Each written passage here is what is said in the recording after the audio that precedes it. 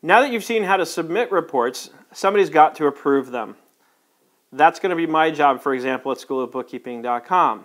So when Eric submits his expenses in an expense report, I get an email, and I can either click to immediately approve it or I can click to review it first. In most cases, I'm going to want to review it first and make sure that they're in fact expenses that I do want reimbursed. And I also want to make sure they're categorized correctly and, if necessary, tagged to the right customer or job for job costing purposes. Let's see what this looks like. Let's say Eric and Chris and I took a trip up to, I don't know, San Jose for a large QuickBooks conference last October. Along the way, Eric may have driven his car with Chris, and I may have flown up there, compliments of Intuit. Along the way, Eric put a lot of miles on his car, about 600 to be exact. I'd want to get reimbursed for that. Eric also spent some money on some meals that we didn't pay for directly out of the company during that trip, and he certainly is entitled to get reimbursed for those. And there are other expenses along the way, both part of that conference as well as for other purposes that by the end of the year, Eric needed to get reimbursed for. So what Eric did was what you saw through the last lesson, which was he submitted his expenses. And when he did that, I actually received an email confirmation that let me know that Eric had in fact submitted expenses to be approved. And notice it came to me with this nice little link to click on to go ahead and approve the report if I just wanted to go approve it, or I could view it. So let's take a look and see what this looks like. Now when I click on his unreimbursed expenses from 2014, and I think I actually renamed this, I don't remember what he called it, but I can go through and I can look at the expenses and approve it. Now notice there are these little symbols here next to these guys, and I can see what that means. Down here it says there's policy violations. They're missing a tag. Now, if I wanted to, I could reject it on this basis. I could reject the whole report, or I could go in here and simply reject this one expense. And, of course, I could put my comments explaining why. Now, I'm going to be fair to Eric here because we didn't have the tag policy set up yet. Notice also that, as I've mentioned several times now, I have Expensify configured that the tags are my customers and jobs so that I can job cost things properly.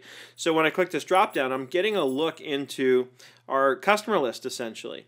So I'm going to tag this, and notice what I've done is I've created a customer called events, and within that I created QuickBooks Connect as one of the events. So if you look over here at the QuickBooks side of it, this is sure enough exactly what it looks like. And when you're concerned with job costing, to me it's really important to set these kinds of things up. BQE software obviously is a client, but then I always set up a customer called events, and within that, this way I can describe different events that we go to. And if QuickBooks Connect, for example, is going to be an event we're going to go to year in and year out, that's okay. I can use this same version of the customer because obviously the dates in which the expenses are incurred make it clear which year it is that we're talking about. So that's not an issue. In other words, there's no need to create QuickBooks Connect 2014, 2015, and so on. And of course I have Expensify here, who I've been picking on because that's whose course you're taking. So let's say there's one other thing I really want to add to this, because as you're going to see in a minute when we get into Eric's expenses, there's going to be some overhead type items. There's going to be some computer and internet expenses that Eric paid for out of his pocket and he wants to get reimbursed for them. So once I decide that I'm going to be job costing in any accounting file, to me it's important to establish as a matter of procedure, and I think a best practice really, that if I'm going to have any situation where I'm assigning things to jobs, it's best then to make sure that everything, all expenses, get assigned to a job of some sort.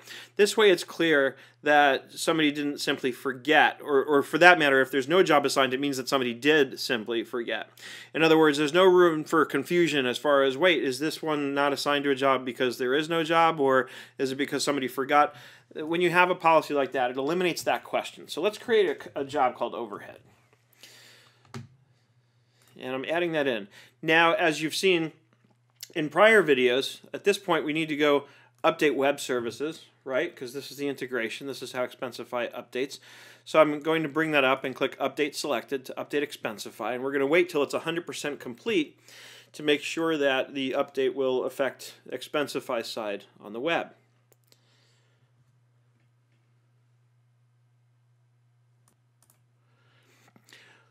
Once the progress hits 100%, you're done here, but it's probably a good idea to jump over to the website. I'll go in here to the admin section, into policies, and I just want to check that my tags have updated. And a lot of times what you'll have to do is you'll have to refresh the page in order to make sure that every update that you just sent from QuickBooks comes over.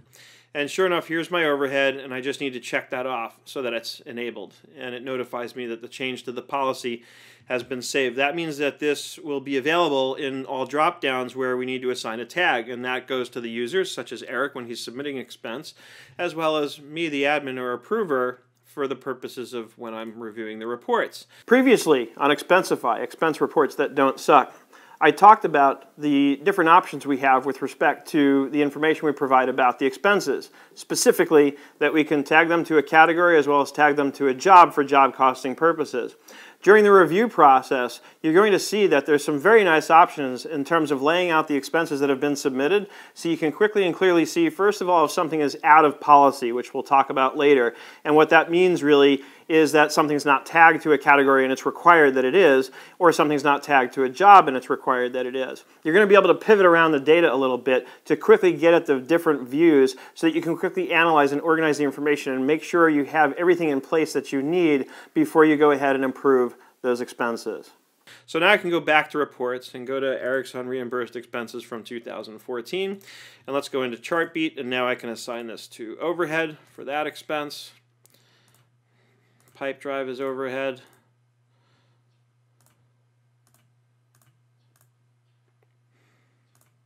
And TechSmith is overhead.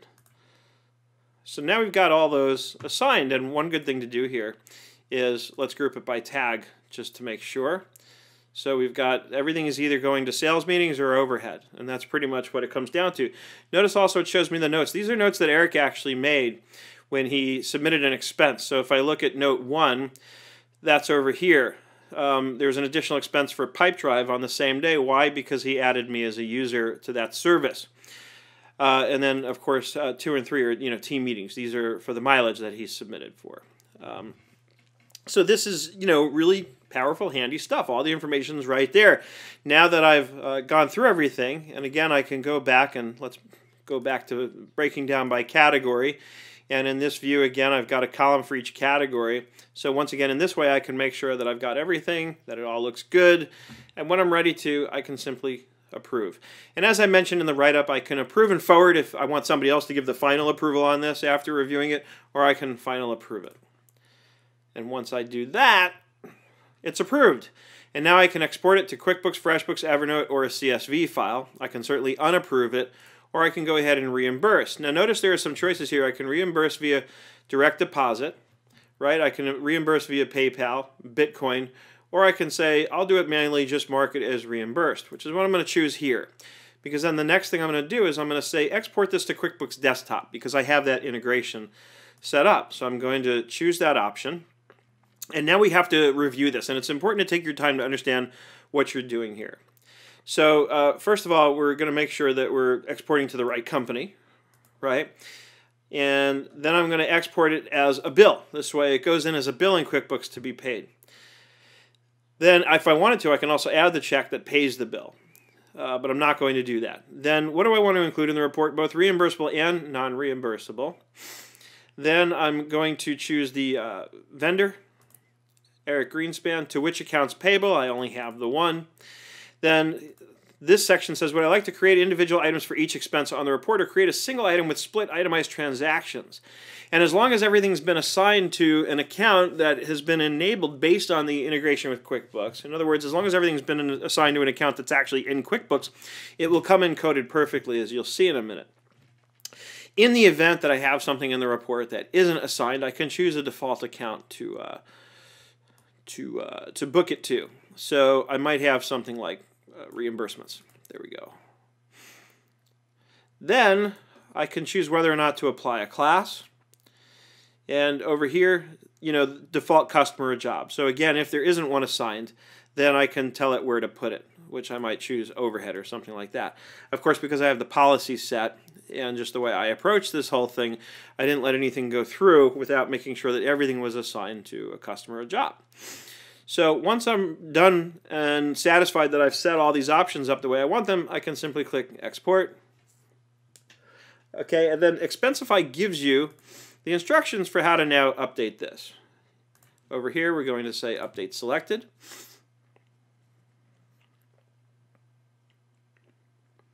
And then let's go take a look and see what happened in QuickBooks. Let's go into my vendors. And there's Eric. And here's the bill, $694.56. Double click. Everything's in there. Nice memos. They even give you the report ID so I can easily trace it back to its home in Expensify. Everything comes in as assigned to the right customer or job, and everything came in as billable. And that's my story, and I'm sticking to it. So this is the review and approval, and I even went a step further and showed you the export process again. We showed you that earlier in the course, but I figured this is a good place to review that so you can see the whole thing sort of come full circle. That, my friends, is how you review and approve expenses in Expensify. So again, and as always, if you have questions and you're a registered student of schoolofbookkeeping.com, go ask them in our forum. Otherwise, reach out to us through any of our public forums, and we'll be happy to answer your questions as best as we can, as quickly as we can. As always, I hope you're having an absolutely fantastic day, and I look forward to seeing you in the next lesson, which is where we're going to take a look at setting policies. Now that you've seen the entire cycle, from getting an expense submitted for reimbursement to ultimately approving it and reimbursing that expense, we want to take a look at the next logical step in this process, which is something that actually happens before any of it. And what I'm talking about is setting policy. That's what we're going to look at in the next lesson.